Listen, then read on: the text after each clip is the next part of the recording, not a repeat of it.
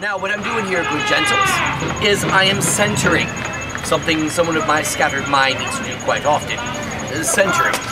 Now, when you center, of course, you have to do it as a child-friendly show and do it with a completely straight face.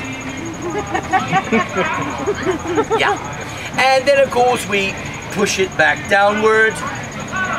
The idea is simple. You don't want a humpity-bumpity, wiggly-wobbly little bowl. That's not your friend. No. If you try to throw like that, which a lot of early potters do, you come up with all kinds of drunken mugs all over the place. Now, you make a little divot in it like so. Nice little divot.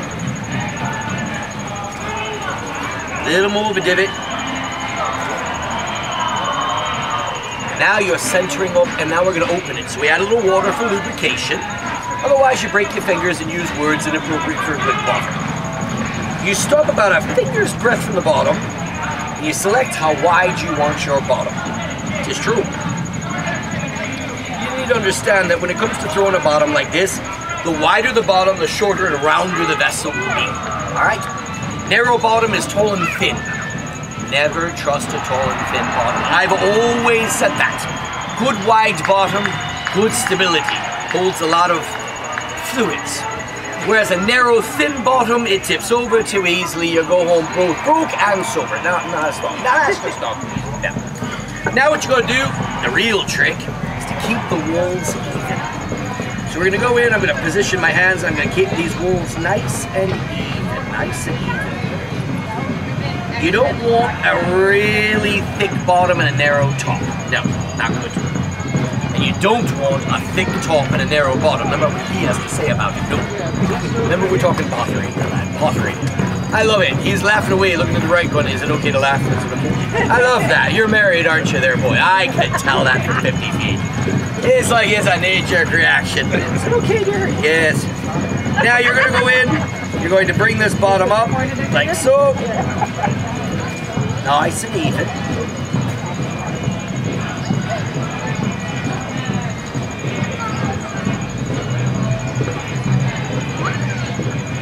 Nice and even. Come on, love.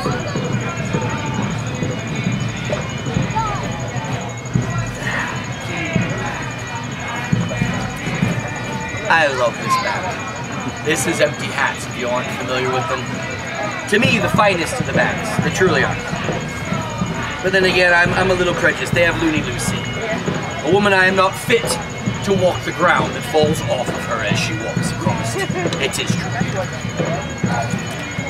Now, I'm going to do one more stretch, and I'm making a cylinder. And the sad part is, the cylinder, yeah, it's been around a long, long time, but I gotta tell you, I don't like cylinders. They're very English. They're very English, not my bag. A, they tend to break easily. You want a round curve. Life's about the curves. That's what I'm going to do next, is bring the curve in. That's not a bad run. Now, we're going to tend to the feet first, though.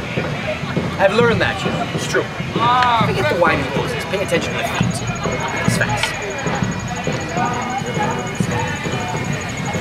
Now, once you've trimmed the foot clean, I can now go in with a rib. I've really got to roll these sleeves up. That's why I keep doing this weird thing going on. You catch a sleeve in that thing to have, you have art. So, it's true. So now you're going to get a rib. See the curve of the rib? The curve of your rib? It's what we used to use.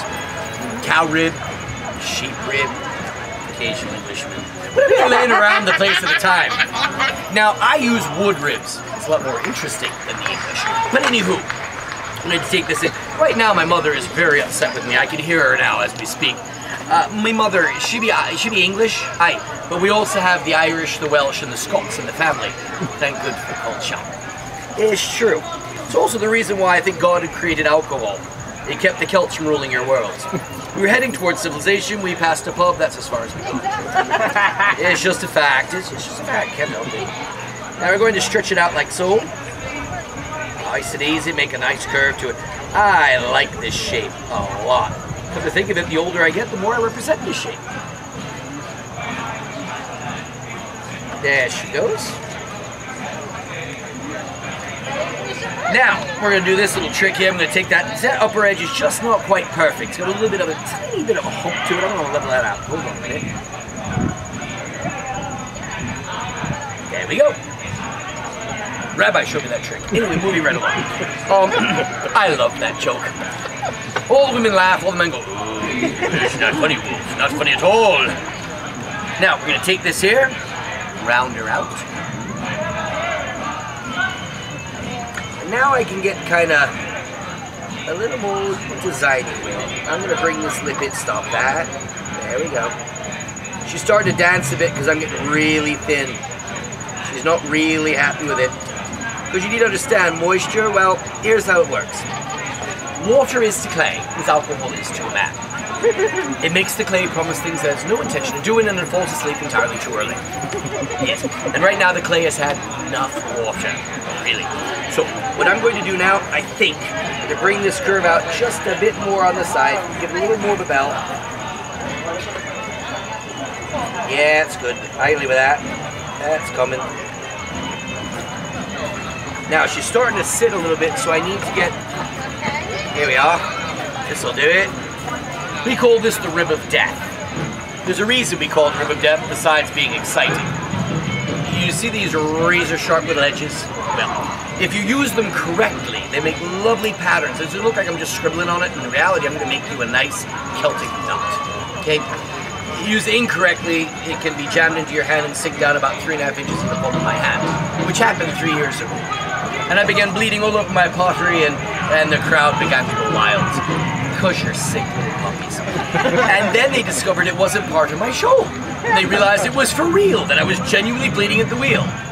And they began a bidding war, because they're sick little puppies. Yes, I sold the piece for like $150.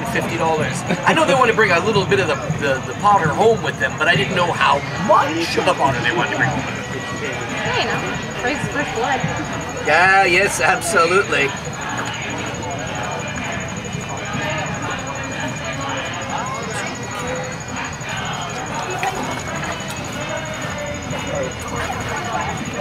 Yeah, that's a pretty one. Now the last thing you need to use, now that I've gotten all that out, whoop, I got water in the bottom. Can't leave water in the bottom and ends up cracking it. There's nothing worse when you have a crack in your bottom. Just say no to crack. I've always said that. It's true. Now, you take the sponge, you're going to soak that water out. So. And then you use the 9th century divorce lawyer. Yes, you two ladies can lose 150 useless, ugly pounds and maintain the castle. It's true. There hasn't been a divorce in my family in 800 years. Of course, there was the 4 accidental poisonings, 2 missing persons, and an unfortunate fall from the castle gate back in about the 1780s. But there has not been a divorce yet. No, absolutely not. No, the sanctity of family. Yes, absolutely. I of course worry about it when I start getting too much insurance myself. Now you take it like so. Bring it down here. We're going to cut free here. And what that's going to do is going to jam water underneath the pot, allowing it to slide free.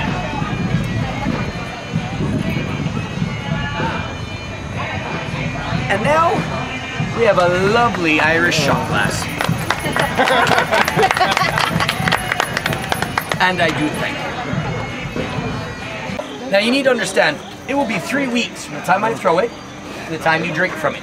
Right? These will go home, they'll get leather hard, I'll trim the bottoms, I'll pull the handles today, then I have to assemble them all week, then I have to dry, and they get fired to like 1300 degrees. Okay? Then they come back here and we glaze them. Okay? After they're hand glazed, they travel 2 hours back home and we fire them again. 2,300 degrees. Stoneware. Because I don't make crap, I make good stuff. I do.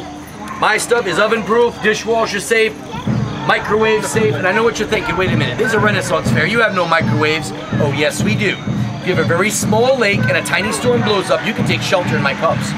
I'm Irish, we've been sheltering in our cups for centuries. It's perfectly alright.